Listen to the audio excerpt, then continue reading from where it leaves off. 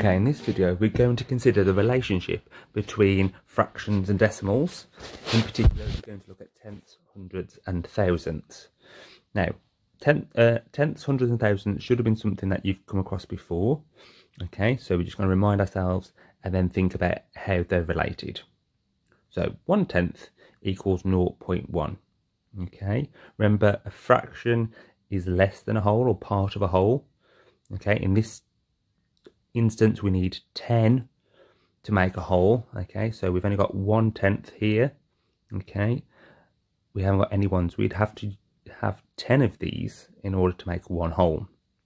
Okay, so these columns we can remember as being fractions of amounts. Okay, so we would need 10 tenths to make a whole, 100 hundredths to make a whole, or 1,000 thousandths to make a whole. Okay, so if 0.1 is 1/10, 2/10 equals what?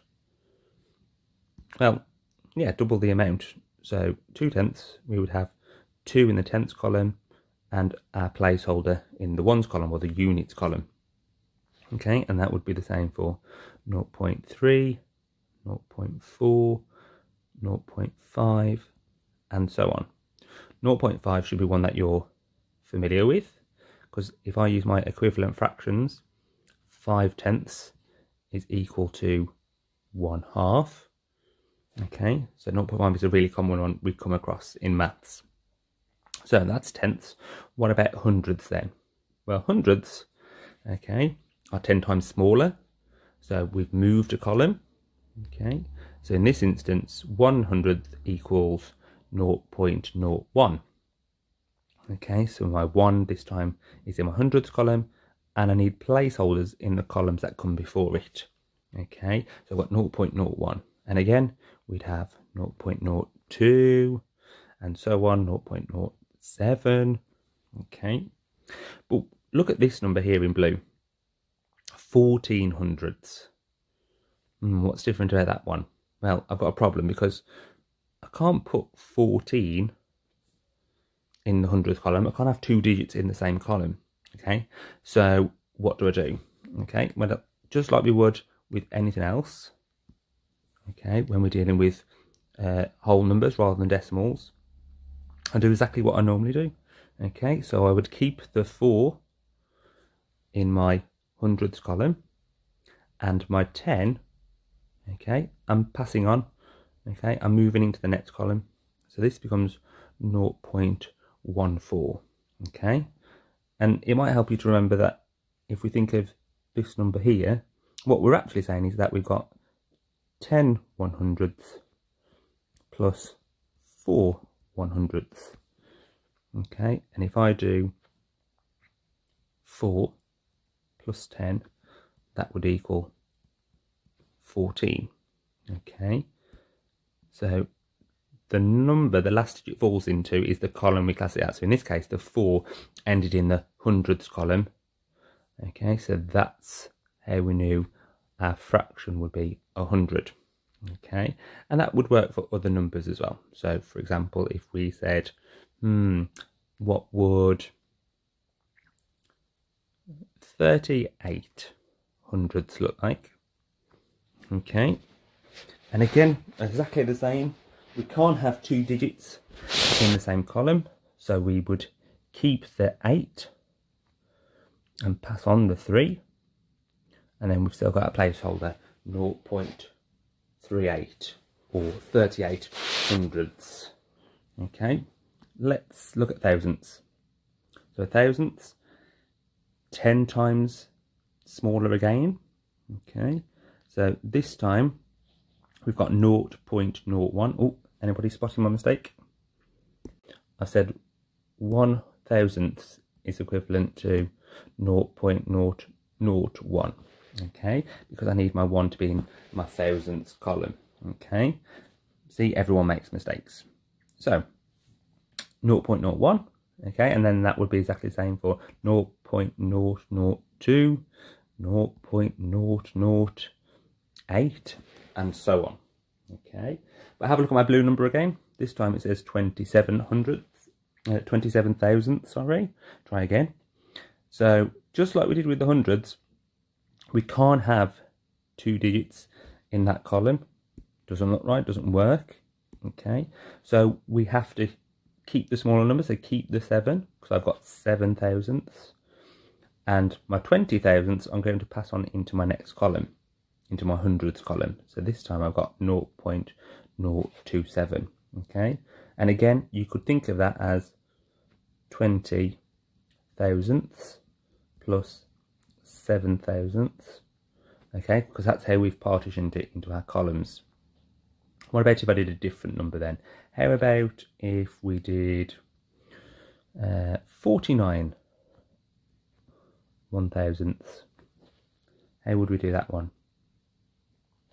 Well, exactly the same. Keep my 9, and then the 4 ends up in the hundredths column, and then I need placeholders for the rest. What about if I had a 3-digit number then? So how about if I had 272 1,000ths? What do you think is going to happen with that? Yeah, you've got it. So exactly the same. The pattern continues. So the 2 goes in the thousandths column, because that's the number I'm looking at here. Then we pass on the 7, pass on the 2, and then I keep my placeholder 0.272. Okay, so we've looked at tenths, we've looked at hundredths, and we've looked at thousandths. Now it might be that you want to rewind the video and have another look at that before moving on and having a go yourself.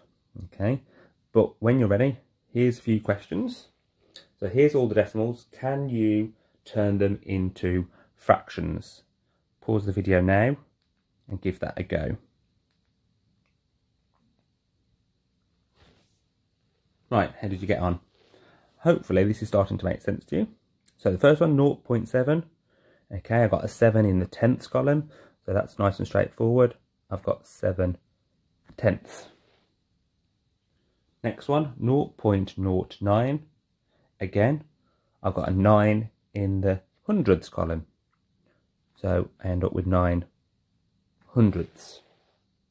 Okay, next one, 0.36. Now this time I've got a number in the tenths and the hundredths column, but because I've got a number in the hundredths column, sorry, I know exactly what the denominator is going to be for my fraction. It's going to be 100, and this time I've got 36 hundredths. Now it might be that you're starting to link this to your knowledge of equivalent fractions, and you might think, oh, I can make that smaller by dividing it to find an equivalent fraction. So you might have halved it, for example. Half divided by 2 is 50. 36 divided by 2, well, half of 30 is 15, half of 6 is 3, so that would be 18/50ths. And again, you might have noticed that you can divide that again by 2, halve it, that's 25, half 18, that's 9/25ths.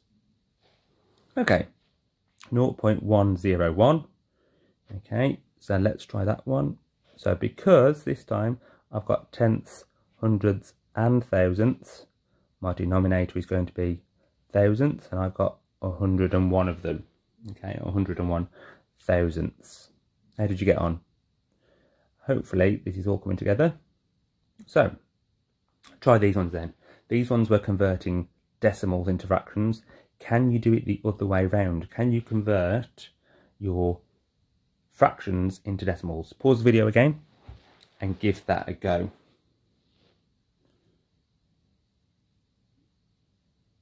Hopefully you've given that a good go. So let's have a look at the answers. So 3 tenths. Okay, I've got 3 in the tenths column. Nice and simple, 0.3. Okay, next one, I'm going to go down. 65 100ths. Okay, 65 hundredths. So I've got less than a whole, so I've got 0, 0.65.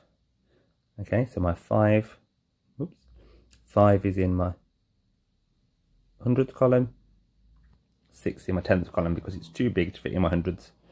Okay, 742 thousandths. So again, less than 1, so it's 0, 0.742. And the final one, 91 thousandths. So be careful with this one. 0.091, okay? Because I've got to remember that this is 91 thousandths, so my 1 has to go into my thousandths column. The 9 goes into the next column, so it goes into the hundreds. But there's nothing in my tenths column, so I need that extra 0, okay? Right, extra challenge then, depending on how confident you're feeling. Have a look at these, pause the video, and see if you can do these ones.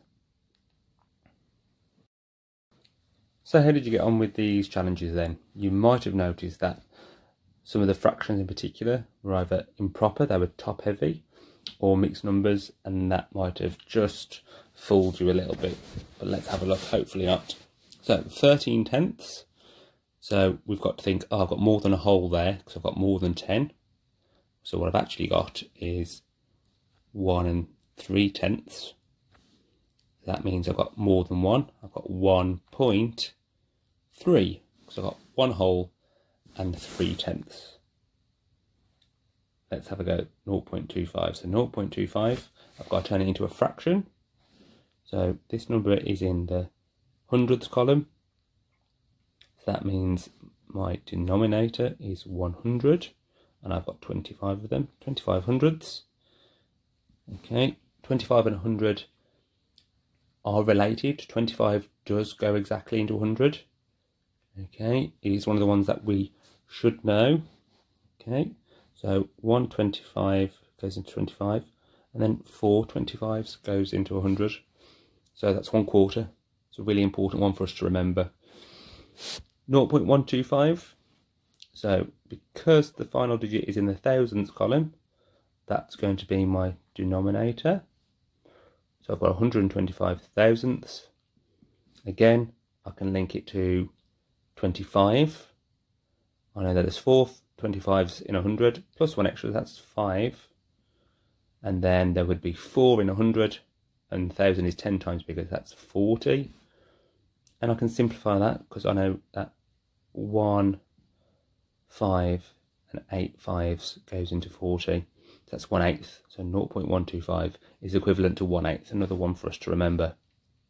Final one then, we've got a mixed number fraction, 2 wholes, so instead of a 0 in my 1 column, I've got 2, 2.26. Well done if you got all those. They were a bit trickier, but hopefully they didn't fool you. Keep having a go, keep trying out other ones.